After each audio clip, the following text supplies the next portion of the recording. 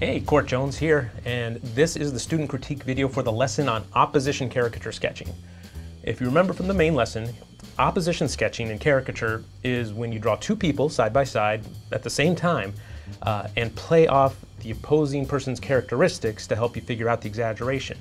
Now this is really particularly helpful when you have one boring face to draw. If you pair them up with somebody else who maybe is not so boring, who's a very different type from the main subject, it can help you figure out where to exaggerate, how to exaggerate the boring subject, because you'll immediately see the difference when you look at two faces side by side, how different someone's nose is from another.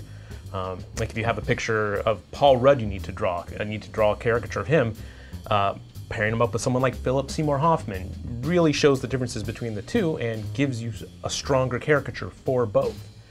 So it can really get you out of a sticky situation when you don't know what to do with someone. And that happens a lot, especially with good-looking, average-looking celebrities who make it really hard on the caricature artist. So, for this free preview of the critique lesson, let's look at one student's work and see where we could improve upon it.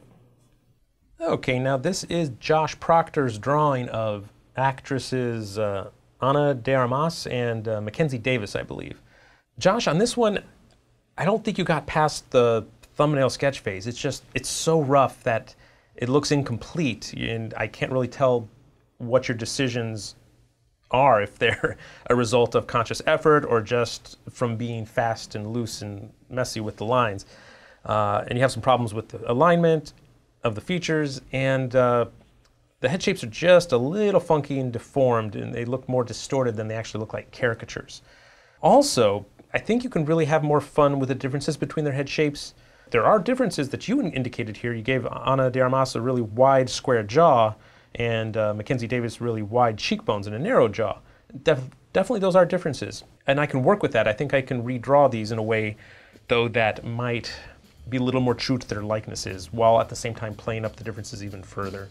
So let me take a crack at it and see what I can do.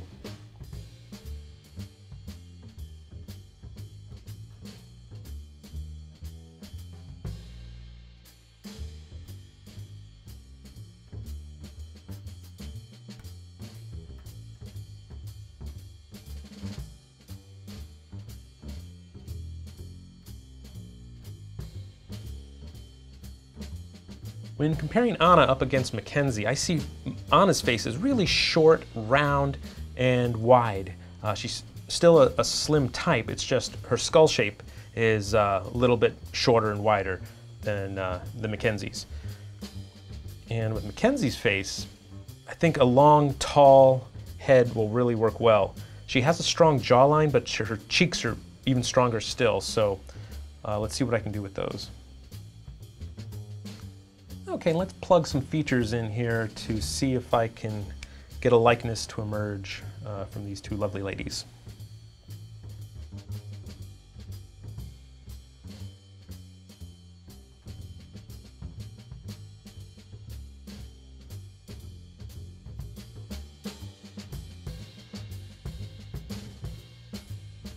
My first decisions here are regarding their eyes and nose.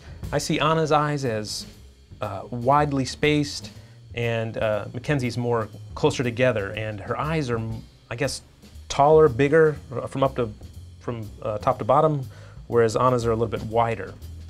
And I think Mackenzie has a sort of larger, more bulbous nose, while on the left, Ana's nose is a little shorter, more girlish, I guess you might say. But they both have sort of thick eyebrows.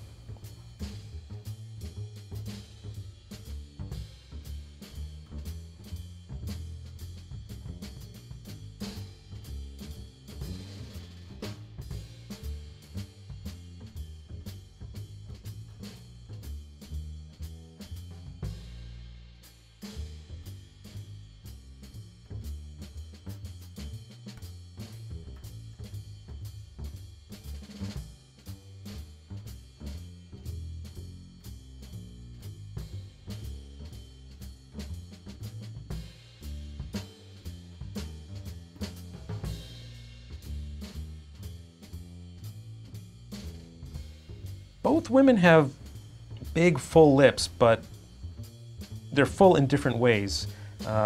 Anna's on the left has more of a, well, she's showing her teeth, sort of a bucktooth look, and Mackenzie's mouth is closed. Both have sort of neutral expressions, but when they have features that are similar like that, really dig in deeper, observe both side by side, and really ask yourself, how do they differ? How can I make the differences more obvious between these two?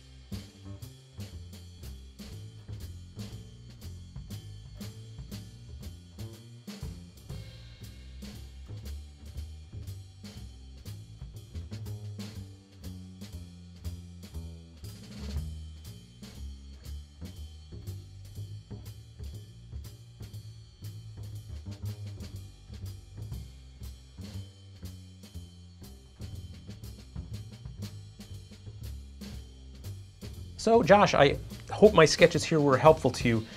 I'd like to see you put a little bit more time into the sketches you do, if only just to see your thoughts more fully resolved and realized, because I couldn't quite tell what some of your intentions were with the shapes that you'd drawn because they were just so rough and scratchy. Try to draw a little bit more completely and think a little bit more about your structure, lining up the features, using the crosshairs, using the abstraction even if you need to. Be more specific in your choices and try to play up the differences between the two people even more when you're doing this type of assignment where you're caricaturing one person off of the other. It is a great technique, not only for drawing two people together, if you have, say, to do that for your job or for a commission you have, but if you have just one person to draw, go ahead and throw another person next to them in your sketchbook to help you figure out how to best exaggerate that person. And try to make sure it's a really different physical type. Some of the problems people were having, I think, came from pairing up two people for this technique that were too similar, either in head shape or their general body type. And it's possible, you definitely can do that if you want. It just makes it harder on yourself. In the beginning, when you're learning, just try to pair up two completely different body types, two different types of people, and it'll make those differences even more obvious when you're sketching, and you can maybe get a crazier caricature than you would otherwise. That's just a taste of what you get in the premium course. If you sign up for the premium caricature course, you get access to the full-length critique video where I go over lots of different people's assignments. And of course you get longer versions of the main videos and lots of bonus videos where I demonstrate the techniques on lots of different celebrity types. So you get a lot of benefit out of becoming a premium student of the caricature course. But keep on submitting your work for critiques for future videos. Keep on watching, keep on drawing, and I'll see you next time.